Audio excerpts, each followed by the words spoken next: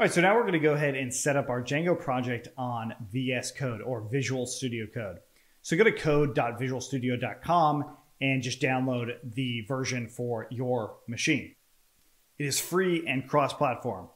Those are the keys, free and cross-platform. It also has a huge community of people or developers that build all sorts of great things for it. Now, this is not Visual Studio. Visual Studio is a different kind of text editor. We're not going to worry about that. It's also not free. Sublime Text is a text editor I've used in the past. Also not free, but it does have a free version. I actually really still like Sublime Text, but Visual Studio Code just has a lot of features, a lot of extensions really that make it the best for me. Atom's another option.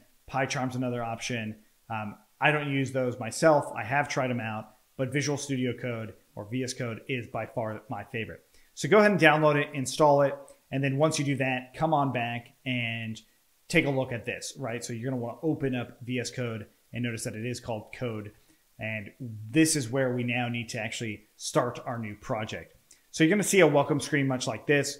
Now, for me, I actually do not like seeing the welcome page on startup. So go ahead and get rid of that. And so what we want to do now is we're actually going to create a brand new project from scratch. So the entire folder, a virtual environment, installing Django, adding a requirements file, all of that, everything we just did.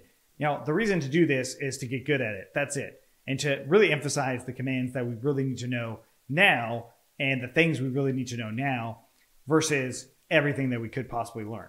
Okay, so let's go ahead and create a new folder. So inside a file, you're going to want to actually add a folder to this workspace. Okay, so go ahead and add folder to workspace. Now, another way to do this is by clicking on the Explorer here. This will actually toggle this side window here, and you can open up a folder there.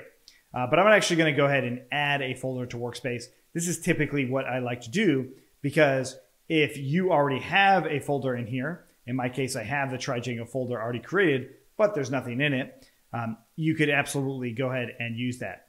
But again, let's go ahead and do it as if nothing even exists. So I'm going to delete that Try Django folder, and we'll go ahead and create a brand new one, Try-Django. And, obviously go ahead and hit create, and then go ahead and hit add. So this is now in our workspace here. Okay.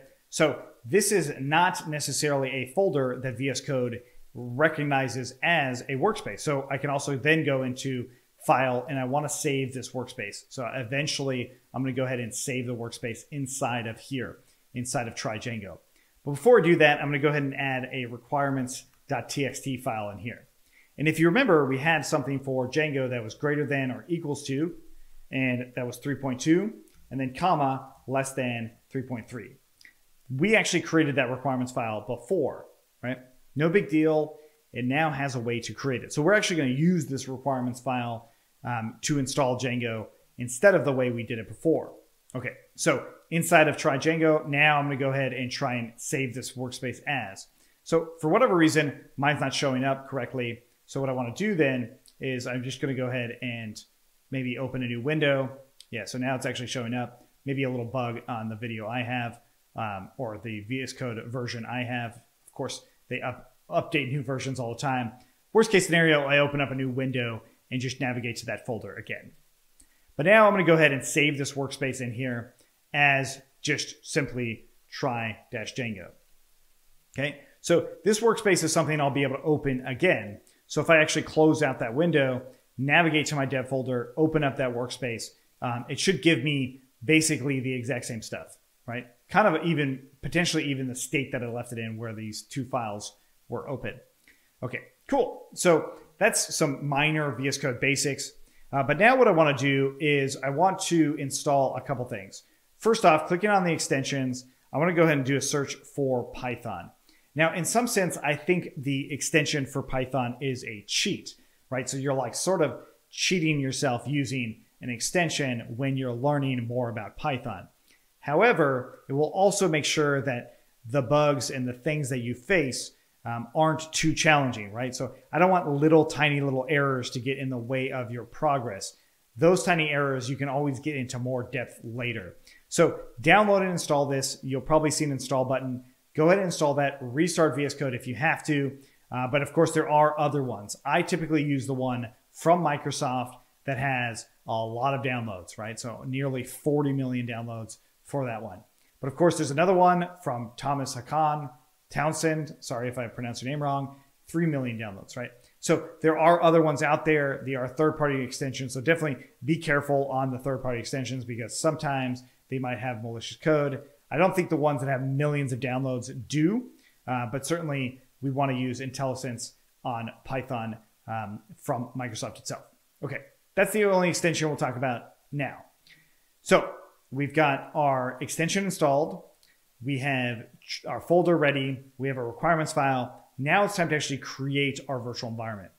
Now the question is, how do we create that? Now, do we actually open up terminal, open up a new terminal window or PowerShell and CD into that folder, right? So of course, all of these things exist as we see right here. And you totally could create it in here. You could totally use terminal to create it. But I want to do everything inside of VS Code. The cool thing about VS Code that not every text editor or code editor has is a built-in terminal that's easy to use. So inside of here, we can go in and click on New Terminal, or you can use Control and tilde. So tilde will open up a new terminal window for you. It will also close it, so it just toggles it. And if you're not familiar with what tilde looks like, it's that right there. And of course, it might be different on different parts of the world. So by all means, look at the shortcut that's listed here, right? So in my case, it's Control and backtick actually, but we can think of it as tilde or backtick, either one, because in my case, the keyboard has both of them there. So backtick and tilde. Okay. Anyway, so now I actually have this terminal window, but the coolest thing, one of the coolest things about it is if I PWD or dir if you're on Windows. So if you do PWD, you see that you're in this same folder already. So you don't have to navigate to the folder that your workspace is in. This is like such a cool thing to just shortcut about, with your actual project. So now what I'm going to do is use Python 3.6. And then again, we'll check the version. And if you're on Windows, you're probably going to have to do C:python 36. Let's type it out correctly. And python.exe. And you'll do -v or -m, venv, and period, much like what we're going to do in just a second. So we'll go ahead and create that virtual environment and hit enter. Okay, cool. So one of the things you'll notice is this down here. It says Python 3.8.2, especially if you have the Python extension installed from VS Code. That is something that's important. We actually want to change that. And so what you're going to do is you're going to select that button and it's going to open this up. And we want to actually try to select the interpreter that we want. So we're going to click on that. And then we're going to click on Enter Interpreter Path, and we'll go ahead and do Find. And what we want to do here is we want to find the version of Python that our virtual environment's using. So typically it's going to be in the bin.